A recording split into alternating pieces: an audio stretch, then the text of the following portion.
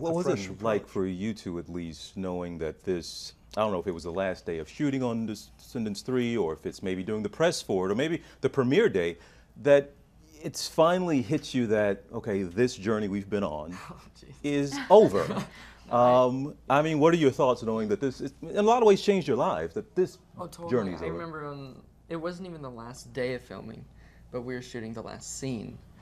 And I literally could not say the words. No. I literally couldn't say it.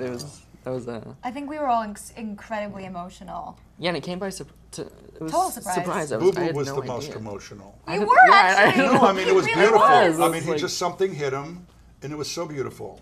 Yeah. And he tried so hard not to quit. Oh, no. But he couldn't get the words out. And he was say shaking, and the cameras were rolling, and This you was remember in the that? tunnel. It yeah, was in the tunnel. We were in the tunnel. It was like literally the last. And that got me. That got me because when I you were don't all cry. a mess. I cry every day, 5 times a day. And I come into. He's like, it's true.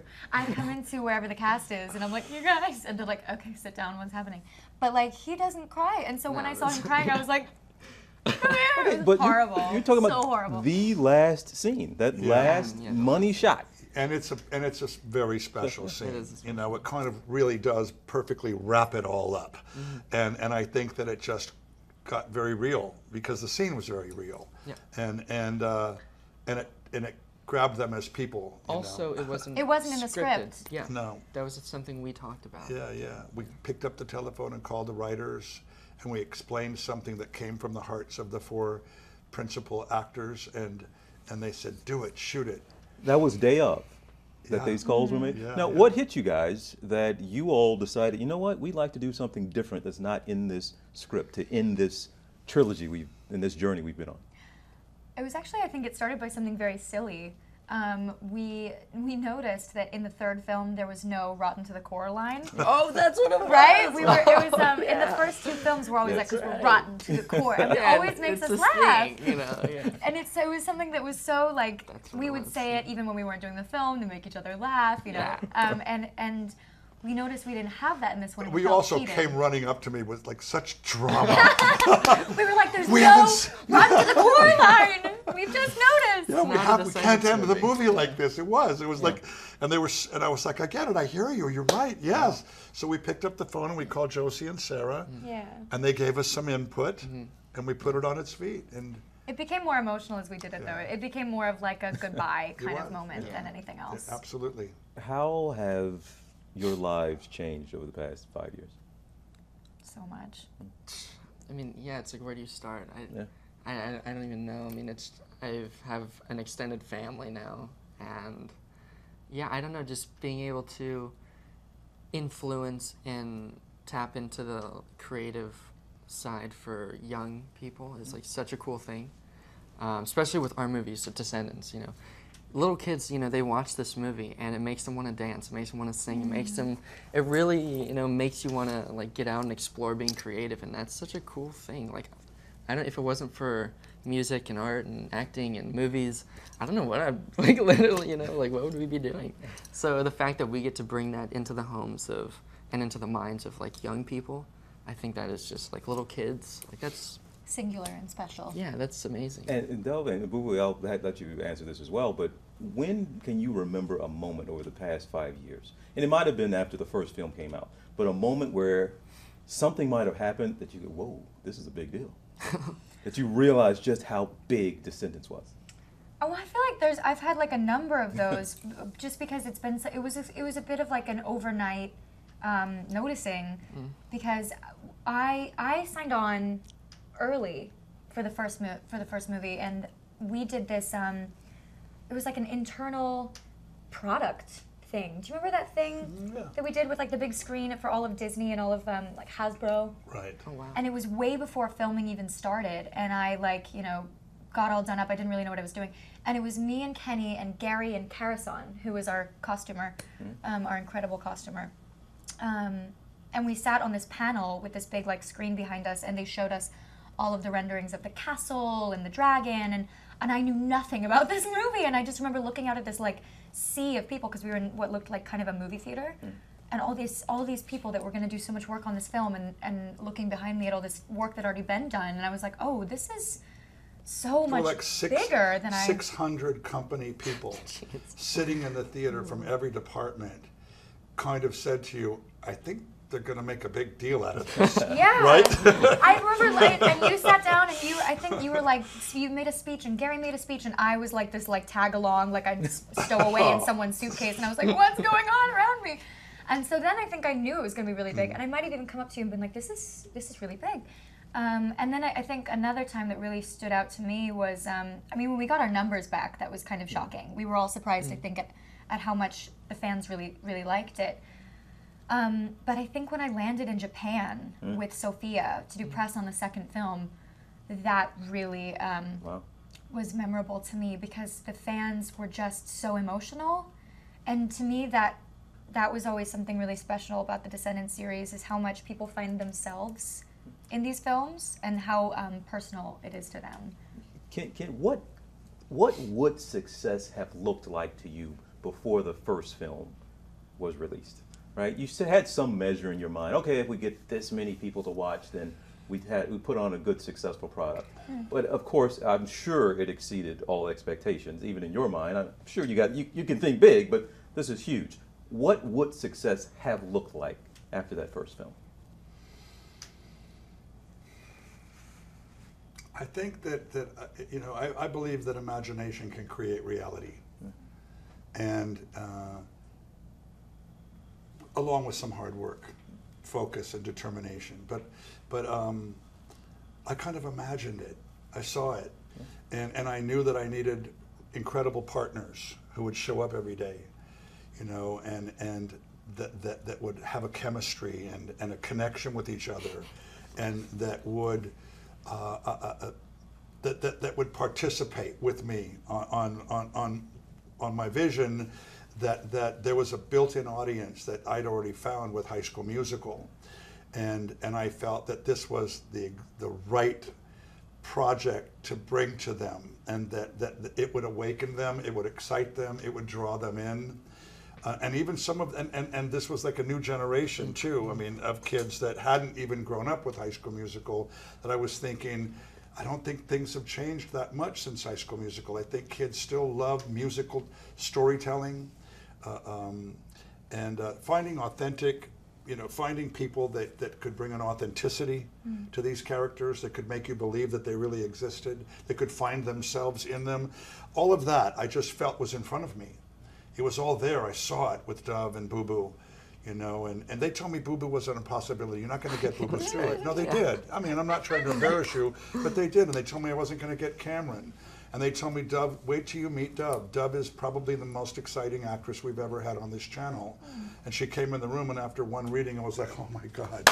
You know, and so one after the other. The why did they tell you couldn't get Booboo? Because he'd already done a lot of feature work, you know, and because his role in this wasn't, you know, like the #1 character. I was like, yeah, but it's a wonderful role for him, and having been a fan of his ever since he was a youngster, I was like, he could take this and really turn it into something magnificent, and he showed up. Oh, so Booboo, they were saying you were too big of a deal for this. Is that what they were saying? Okay. Well, Disney thought it might have been out of they thought you're not going to get him, and I was like, let's just give him an invitation, and he came in, and he didn't come in once. How many times? He came in a lot of 8 times. Yeah, and but honestly, like, just when I heard Kenny was doing it, it's like, how could you not want to be a part of that and work with Kenny? I mean, and Dove in the audition room helped me so much, like, literally. I don't think I would have gotten it if it wasn't. I wish we'd had cameras in that room. That was very in sweet, the other Booboo. room. Yes. The answer to that question, though, is this. You know, Cameron and Sophia and China and Mitchell and Booboo and Dove and Brenna and Sarah and Jedediah and Dylan. That's what I knew, that if I had that the story was there. The children of heritage characters, the Disney characters that we've all grown up with and are beloved, and you know that we're going to get to create the children of those, you know, those villains and those characters. And I was like, get the right cast, the right partners, and we can nail this. And now, did all of you feel a little pressure there? Because I know they're the children of these villains, but these are the children of some pretty important intellectual property of Disney that have been around for a long time. You don't want to mess this up. You can do your own thing, but these are some classic characters, the villains at least. Did you all feel some pressure to, we have a legacy now that we need to continue on in our own way?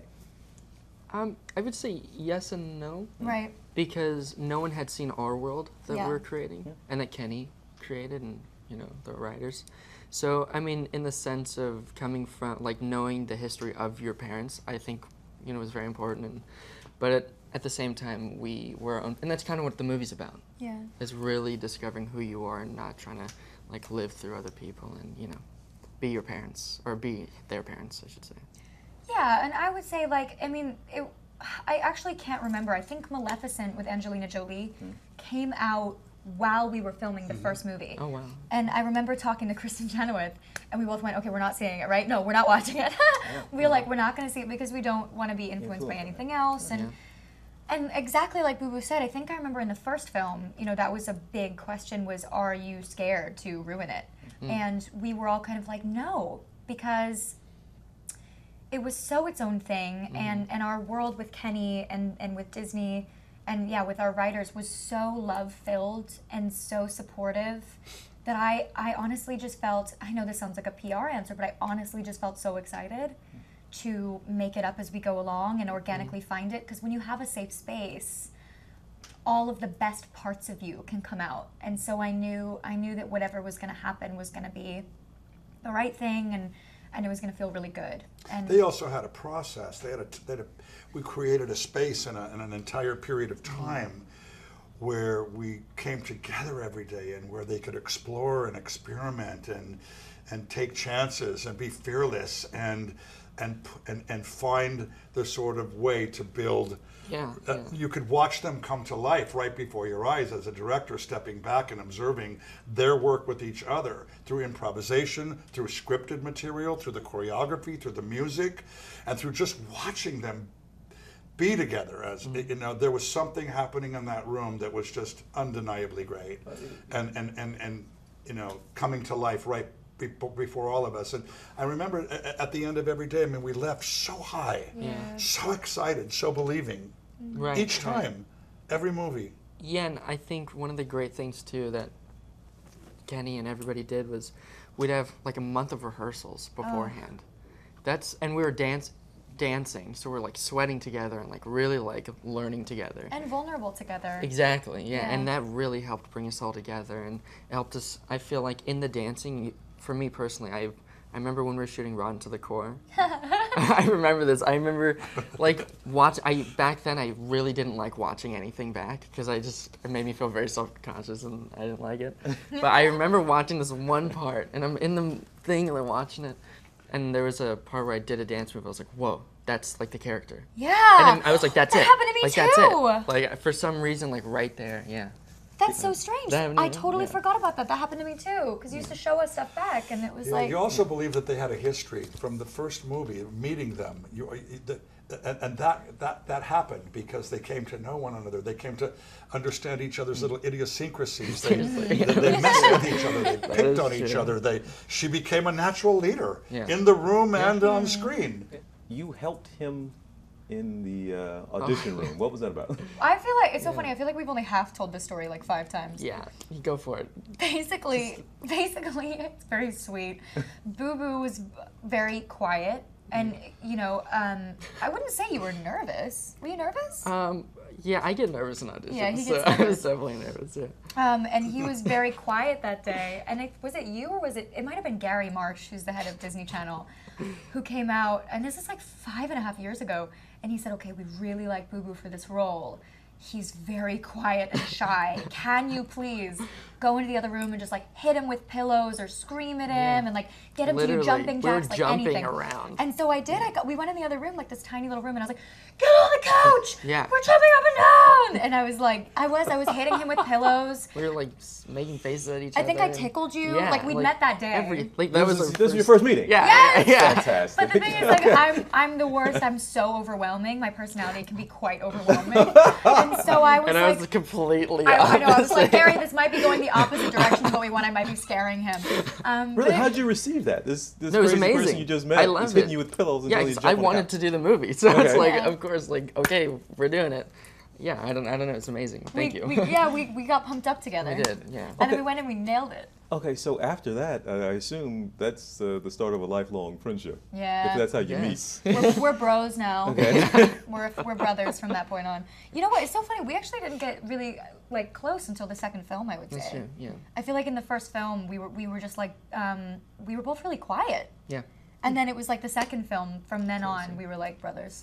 How do you go about, or did you at all? Did you get lucky, or did you try to? Okay, this person's good for this role. This person's good for this role, or did you think, okay, those two would probably get along? How do you go about developing what I clearly see here? They've been sitting here all this time and touching each other almost the whole time, holding hands, and she's messing with his face. I mean, you can just tell they're close. Oh, they are, yeah. How did you figure that out, or did you get lucky?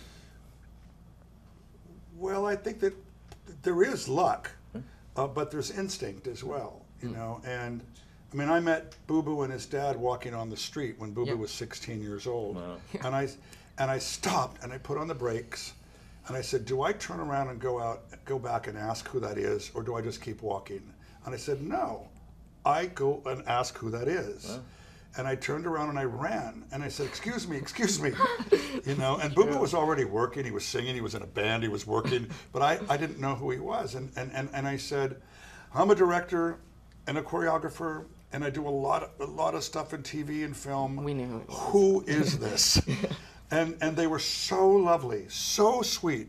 And at that moment, right there, we decided we were going to find a way to do something together. And then I watched Booboo over the years, and nothing had come before me that I had the opportunity to. And then when this came to me, I said Booboo Stewart, and that's what I told you. They said not going to happen, but I pursue, and based on my instinct, and then Gary, who I admire so much and respect so much, who's been so successful at the channel for so many years, said, wait till you meet Deb. You're just not going to believe this girl. I mean, she has it all, and it was true. And then I saw Cameron on a television series called Jessie, and I was hell-bent that kid was going to play Carlos, and they said, he's not available, and he's going to be starring in another movie of his own. And so I snuck a call into his agents. And I mean, I was terrible. I was like a demon. I wanted that boy. And You were a villain kid. And really, we look far and long. I mean, Mitchell Hope came to us. He was quitting acting. He was going to get a regular, straight job. He decided that nothing was happening with his career and that he needed to get out there and do something to contribute. And his agent convinced him to do one more audition, and she wouldn't bother him if nothing came from it. And he sent us this audition of him like in shorts with a tank top on, sitting on the end of his bed, and he ended up becoming our king. We looked everywhere, and we looked endlessly. Sophia was at the 11th hour. We must have seen hundreds of girls before Sophia. So we take our time, and we put them together, and you feel the chemistry. You see it. You sense it really early on, that there's something there in the room that's happening that you can build on, and that shows promise. But Kenny, are you still chasing people down in the street? Yeah, I do. You still do that? Not that I chase them down, it's that... You said you stopped the brakes, you pumped the brakes and ran Well, after we them. passed one We another. did, we passed each We other. passed one another. Yeah. It's like, are you two ships passing, or are you going to put your ship in reverse and catch up to the other ship and make something happen? That's what makes Kenny And great. that's really what it's about for me, is that don't waste an opportunity. Life is short. Don't be shy. You have the star now on the Walk of Fame. Congratulations. That's a big deal. Very big deal. Come on. You have to have a heck of a career to get one of those. And where does Descendants fall in that storied career of yours? Yeah. I'm so proud of these years. So proud of every day. I mean, Gene Kelly gave something to me, a gift. The first night that he invited me to his home to have dinner with him, he took me under his wing, and he wanted to help me. He wanted to mentor me. He saw something in me, and he gave me many gifts. He taught me his you know, whole way of designing choreography for the camera, and so many things. But in the first night, he said, what are you up to? What are you doing? And I started to tell him about a workshop I was doing. And he said, what's the raison d'etre? And I thought, Raisin Bran was the closest thing I could come to. And I said, let me answer that the next time I come back. Let me think about it. And I called my buddy who speaks French, and I said, what is raison d'etre? And he said, reason for being. What is the reason for being? And I thought about the project, and I thought, I don't really feel like there's a great reason for being at the center of this project. So I went back and I said, you know what? There's really no important raison d'etre. This project, and all projects that I seek and choose to participate in, this one had such reason for being. The themes that live in this, that swim throughout this story, in all three movies, the empowerment themes, the themes of the importance of making sure that every child has hope, and that you don't take away the possibility from them, and that you don't determine who someone is because of where they live, but you determine who someone is because of the choices they make in their life, and where they, all these things, you know, gave me reason to wake up every morning and reason to go to work every day, and then to have these people there to share in the experience of like telling the story has made this one of the most worthwhile projects that I've been involved in my entire career. Do the times that we're living in, yes, did they have an influence on weaving the narrative that you have in the first, second, and third film now? Yes? Yes, and that the Disney Channel stood behind them, and that our writers were fearless enough to put them on paper. What were you trying to get at? I think just fair, so many things, but I mean, wouldn't you say, you know, fairness? Mm-hmm. You know, it's like what Cameron was all about. Yeah. What Cameron's whole life was all about, you know, was, you know, promoting goodness in the world, fairness in the world, justice, equal opportunity, justice. Yeah, that's all there, and that was just like, and in this world right now, they're so divided, and that it just seemed like the perfect project to put out there. Yeah. You know, And for me, I think for all of it, it gave me reason to get up every day. Yeah. And no matter how beat you were, no matter how tough the day before was, and there were many, right? Yeah. You know, you just did. You shook it off, and you slapped some water on your face, and you got back in it because you knew that there was purpose and reason. I want to turn, you said, and I've read the story, and you told it a little bit here, how you went after Cameron. Yeah. Why did you have to have Cameron?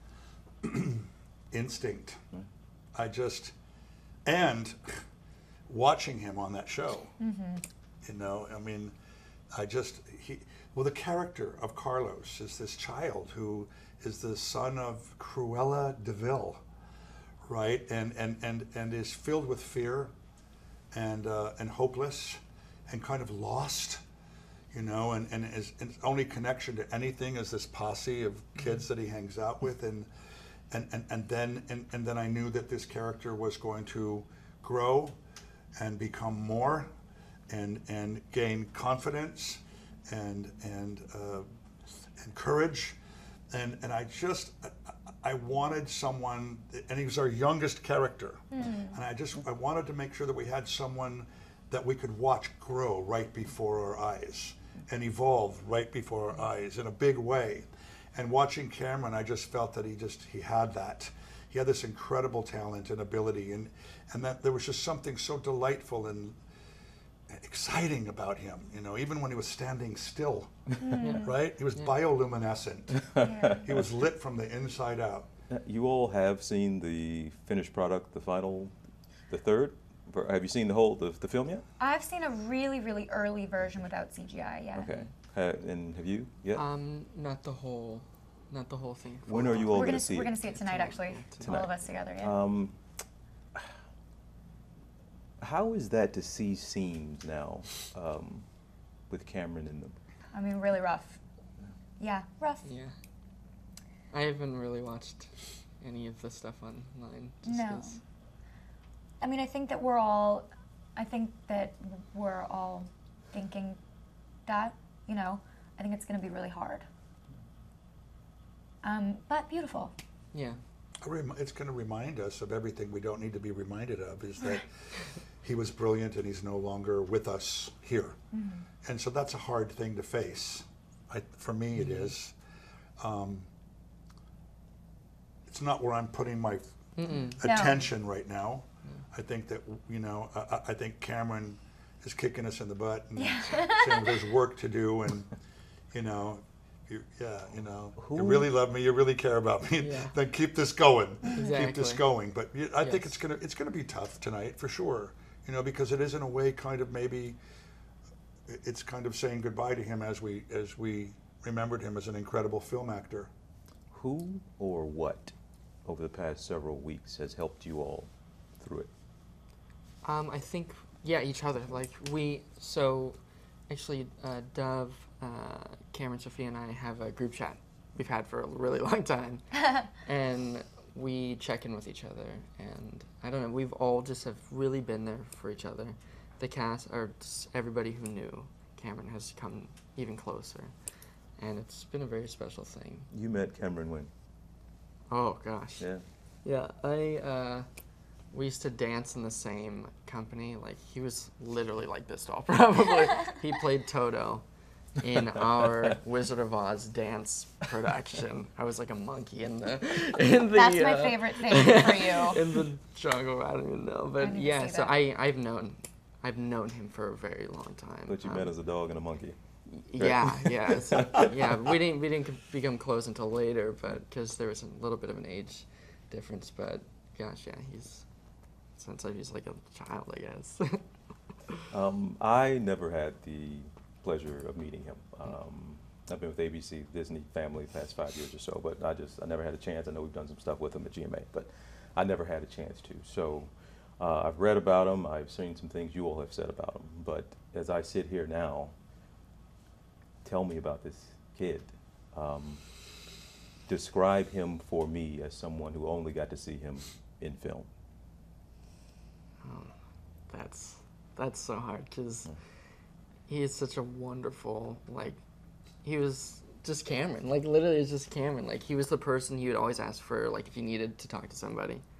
He was always there. And he was that person for everybody. Yeah. You know, was that guy. He loved art and creating. And the world, and people, the world, and humans, and helping. Life. And I know it sounds like we're describing, like, this, like, ultimate, like, otherworldly, but he was. But it's really true. Like, it's the truth. And Cameron you know, even when he was around, is the hardest person to put into words, you know? Sorry. Yeah. When he walked into the room, the light changed and the energy shifted. And I'll tell you, you guys know this. I got a lot of eyes rolling at me because, you know, I would say, okay, let's take it from the top. I want to see it from the top, the whole piece now. And the music would start, and then I would just look at Cameron. And then the whole piece was over, and I realized I didn't look at anybody else. And I would say, one more time. You know, and it was like they knew that because I gauged the truth of what it was that I was looking at off of his execution. Yeah. He told me if it worked or it didn't work through his execution. He really did. He lit up the room. There was a center of, when he wasn't in the room, you knew it. And when he arrived in the room, you felt it. Right? Yeah, no, you're right. And I don't personally remember any day ever in 3 movies, ever, where he wasn't in like a great place. Yeah. Yep. He just always came in with this enthusiasm and excitement and ready, you know, to work and to be creative. It was extraordinary. Yeah, if we could all be more like Cameron, even 10%, I think we would all be better humans. Everybody. Goes for me too. Yep. Have you all thought about that now? Now that he's gone. I mean, you said something that I think we could all use. You were talking about this to me earlier, and I was applying it to things going on in the personal life at this point. Like, why waste an opportunity, a moment? Why let one go by? Have you all now, through this experience, do you find yourselves changed people in a lot of ways in your normal day-to-day interactions with people or in just what you do. How have you changed, not just from knowing him, but actually now losing him? You said something to me when we were at the service, the celebration of life. We were talking a bit. Cameron's family had a lovely celebration of his life that we all got to go to. It was my first time seeing Boo in a while. And you said something to me when we were painting, because we found ourselves in a corner painting. You said, you were like, I am so clear that I need to be better at being like a part of my relationships that I've formed. Like, I need to spend more time with my people. I need to tell them I love them. And I think that that's kind of like one big, beautiful lesson that we always take away from grief is how important our relationships are to us, and how much love there really is there, and how much we want to actually be a part of it while it's happening, rather than look back and regret, you know, not spending every moment with the people that we love. You put out some gut-wrenching social media posts that were really, really difficult to watch. But you said you got to a point where you thought it was necessary to. That was a part of your process. Yeah. I mean, I have my own personal relationship with grief, and you know, I think you all learn. Everybody knows that everybody has a different relationship with grief, and how you process is incredibly singular, and you just have to allow yourself to do that, however it happens for you. And I wasn't sure I was going to post because I don't always think that social media is, you know, the most healthy for your mind, especially if you're in a fragile state. And this is something that's so personal to everybody who knew Cameron. But at the same time, it's a very singular situation because it's a personal loss for those who knew him and loved him, but it's also public and it's professional. And so many people who grew up watching Disney Channel feel that it is also a personal loss to them, and in a way it is. So I felt that it was something that was maybe had a possibility to be cathartic for myself and maybe for the Descendants audience.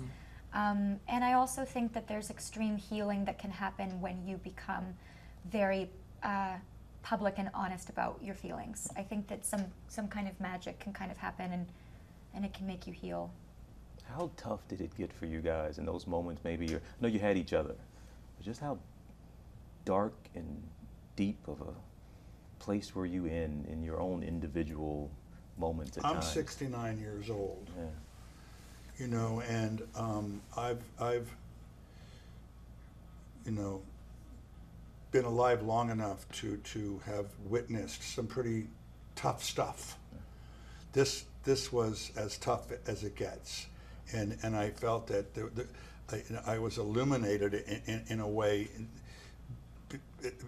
through this, because I didn't realize that I had as deep a place for pain to come from. That the shock and awe of this unfathomable idea of losing this beautiful soul with such promise to this world could possibly be real. But at the same time that I was going through that, you know, I honestly felt, you know, Cameron kind of pushing me out of the dark and forward, going, you know, make something, then make something of me, then carry it forward, and don't focus on trying to define what you're feeling about the loss of me, and start figuring out how you're going to keep me alive through the goodness that you can be as a person. And so this foundation has come into existence that we're all putting our attention into, you know, with this foundation in his name that provides young people creative and artistic alternatives to violence and negativity, and that also uses resources and philanthropy to push forward, you know, and make positive changes to the world. And that's, as a 69-year-old man, I feel that's my life has told me, put your focus there. Put your focus there and carry this young man's name forward in all the days of your life, you know, in the closest way that you can, to the goodness that he brought to this place. 69-year-old man, 20-year-old kid taught you something. He was telling me, get out of the dark. You've got work to do. Keep me alive. Move things forward. What are your expectations now, your hopes for Descendants 3, which we're only a couple days from, but I mean, at this point, it's wildly successful, the trilogy. We can argue it's not going to tank or anything, right? So, but what And if it does, it's because you just said that. You just Wait. jinxed it. But what I'm saying here is, you have that built-in audience. They can't wait to see it. So it's not really a measure necessarily of numbers at this point. I mean, sure, Disney, but whatever, fine. We all work for Disney here in this room. But it's not a matter of that measure. What is the measure of success now with the legacy? And people, they walk away satisfied even, you might be hoping for. Is that the thing that you're smiling at? That's what you want. They want to satisfying end. What I mean, we all know this. I mean, they come up to us in person or they write us, and they say thank you. Yeah. I'm a different person because of you. Yeah. You've given me the confidence, to be fearless and to move forward and to not hold back, and that because of you and the character that you brought to life in this series, that I'm a different person now. And I've seen a lot of kids come out of the dark because of these movies, and in the past with High School Musical, I've had kids come back to me, graduated out of university, saying I would have never made the choices that I would have made had you not been there in my childhood. What? That's why we do this. Yeah. There's something to give. It's not just to entertain. It's something to walk away with, something to walk away with and to hold on to and to be able to incorporate into your life. And make it a better place to live in. Yeah, I mean, I would say I feel the same. To add on to that, the same kind of tone. My two favorite quotes about art and film are universalities in the specific, and nobody comes to the theater to see you, they come to see themselves. Oh, interesting. Right? I love that. And you can apply both of those to all pieces of art everywhere. And I think what's so magic about Disney Channel, Descendants, is that the relationship that the fans feel to the content is so personal to them, and it's so their own. It's like, when you give up a book, it's no longer your book, it's the reader's book, and you can read it entirely differently based on how it applies to you in your life. And these movies are so sensory. I always say Kenny's direction is so sensory, and you could watch 10 films and one of them could be his, and even if you didn't know his work, you'd be able to say, was that one his? Because they're so different. And what he puts into it is this little extra human magic. And so you see all these bright colors and these big dance numbers and all this emotion and the chemistry between the cast and all the kind of romance that's going on. And to someone who's never seen it, they might be like, wow, that's it's a big production thing, but it's actually quite intimate, the experience that the fans have watching it. It doesn't seem fantastical. It feels grounded and it feels personal. And I think that if we can leave our audience with this third film feeling that we've answered all their questions, which I think in terms of script we have, and if we can leave them feeling closer to themselves through us, then that's success. They feel represented. Yeah. Right. They see themselves, you said it. They see themselves. And they see their potential through the potential that you're showing them in the characters. And they connect, they link in. They're locked in. They'll come back to see these movies over and over and over and over. And I think that they serve them in a higher kind of way. We hope to entertain. We hope that they enjoy the choreography. We hope they like the songs. But there's a greater hope that we have. All right, last couple things here. Does he still have it? You still dance in front of them? Oh yeah. This guy? Still got it, okay. Come on, any opportunity. Seriously. He's up and doing his magic. Oh, okay. I had a little help from Jamal Sims on this one. We had a great choreographer that came in that worked with me and worked with the kids who was just Cameron was just flipped out in love with this guy. But he's dancing around every chance. Yes, he's dancing around. Okay. Yeah, he knows he still has it. Oh yeah. Oh, okay. Yeah, he's got that magic. Surely you all have a cell phone video of this somewhere. Yeah. It's got to exist, I'm sure. right? Okay. Yeah. We can get into that later. It is a funny thing that kids, I mean, 5, 6, and up. Again, I'm not throwing your age out there, but you were throwing it out there. 69-year-old guy. But there are 5 and 6-year-old kids who might not know your name, but they have seen something you've designed. They've danced to a number that you have created. There's probably no way in your career you thought you'd end up in this spot. Well, you know, I'll tell you that I'm 69, and I'm fine with telling you that I'm 69 because it's true. Yeah. But there's this 14-year-old kid that still lives inside of me. Yeah. You know, that makes a lot of noise. The first thing I would say. Makes a lot of noise. you know, he does. Keep doing it. Let's keep doing it. I'm like, oh, come on, give me a break. No,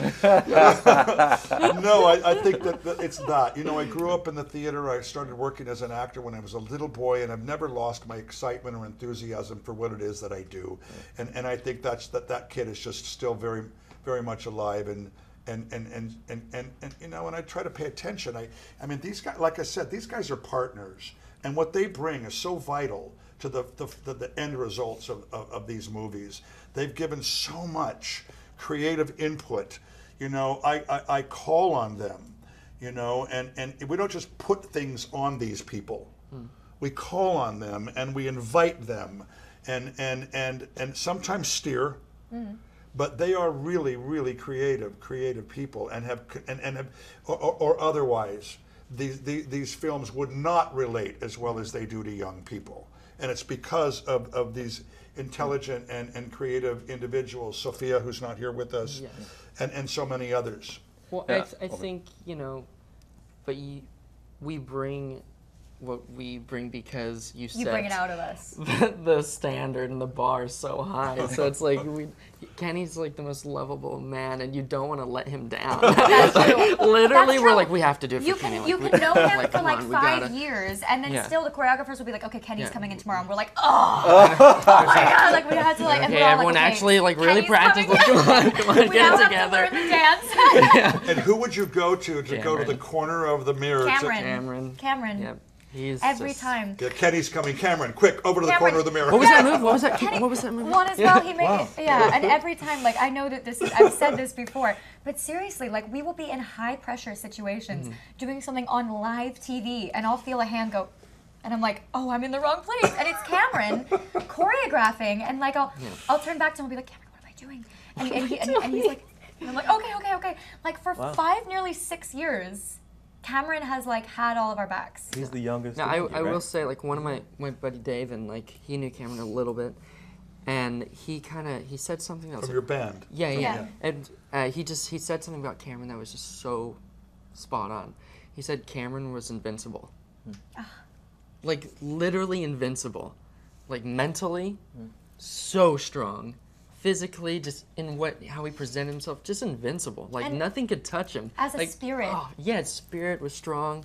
Like something really bad could have happened, and you would go to Cameron, and he would just you would not even be phased. Like just invincible, just a warrior. Do you all remember? And maybe you've gone through it in your minds a lot, but do you remember the last conversations you individually had with him? Yeah. What were those? I mean, it was pretty normal. You know, we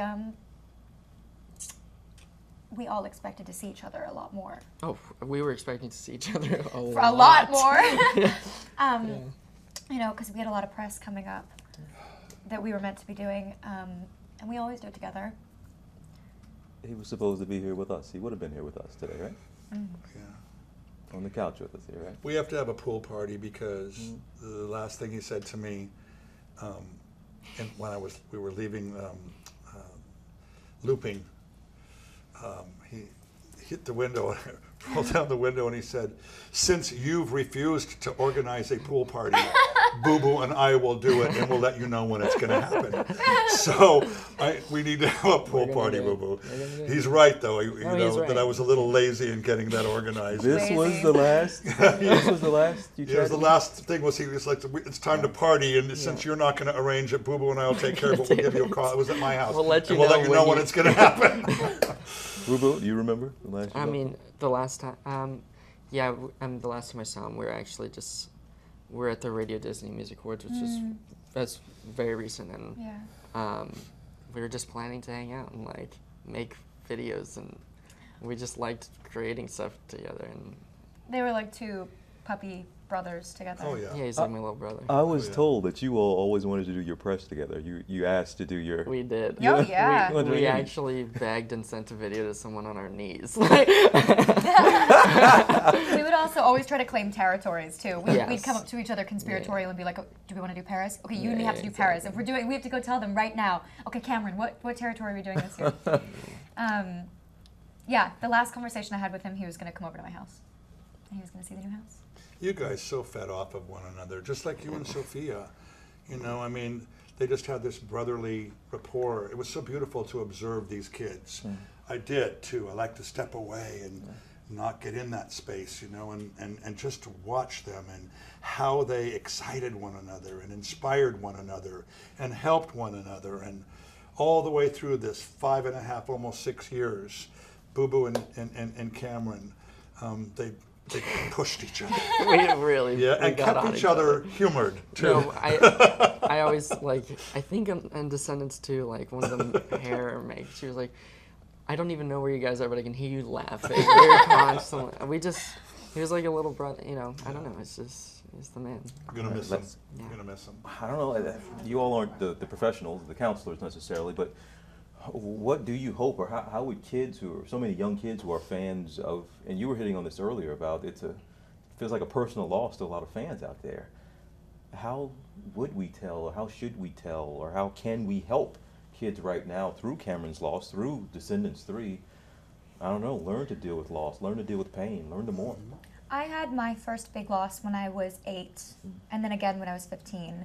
And one thing that I took away from it, being somebody who has lost somebody, you know, quite young, and in a both were very sudden and very dark, and very close to me. And I have always felt that it shaped me, and that it made me a bigger lover, a deeper feeler, a more intense connector.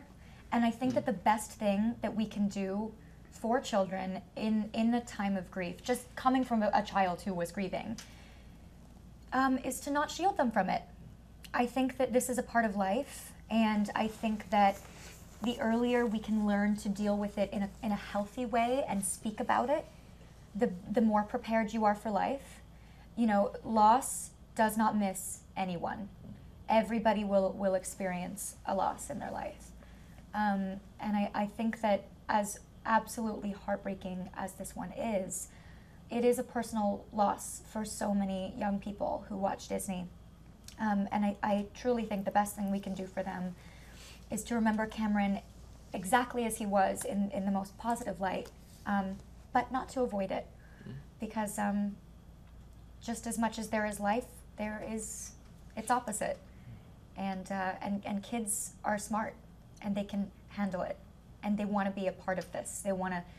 They're looking for a way to feel this as deeply as it feels to them organically, you know? Cameron said something. He said, we all go. He said, but what you leave here has to be bigger than you.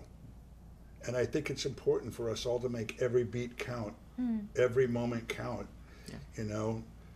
None of us have a license to be here forever. We don't know what you know, and so, and I also, what I would say, just, you know, is that in the disappointment of this, and in the sorrow of this, and in the confusion of this, stay strong, and like we have, you know, talk to people, you know, gather with friends, talk it out, you know, and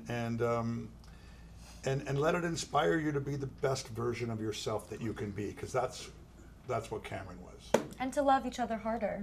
Yeah, to stay connected. And, you know, this was the first time I ever dealt with anything like this, and something that, you might have said it, someone said it, but they said, just to be okay with any thoughts that you have. It's fine. Like, because when you're grieving, like, you think things that I've thought things I've never thought before. Yeah. You know, like, what's happening? Who is this person in there? Yeah. And but that's okay. like it's okay. Like it's part of the process. Like it's fine.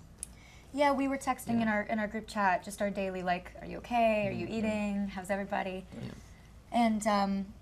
And yeah, I was saying that that's like I think the most important thing for a human experiencing something that is something we can never fully comprehend, right?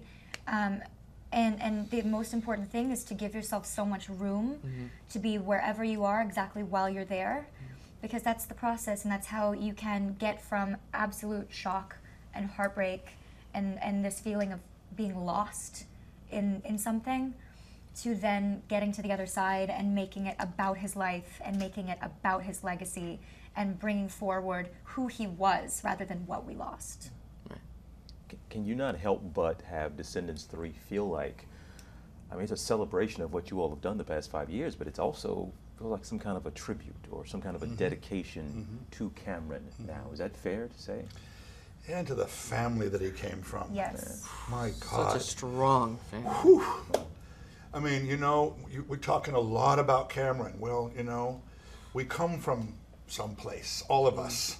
And he comes from such a strong family, such a beautiful family, such a loving family. Victor and his mom, his dad Victor and his mom Libby and his sister Maya, they were best friends. Cameron and Maya were very, very best friends. And you know, we tribute that, the strength of family, the love of family, family that supports their children's dreams and goals and listens and hears and yeah, you know, I just want to say we love you to the Boyce family, and thank you for giving us Cameron, and that Cameron was as special as he was because of where he came from, and we love you, and we know this is a very difficult time for you, but we're here. Yeah. We're here for you, and we're here to continue Cameron's name forward in the light and in the most positive way that we can to bring better change and make this place a better place that we live in.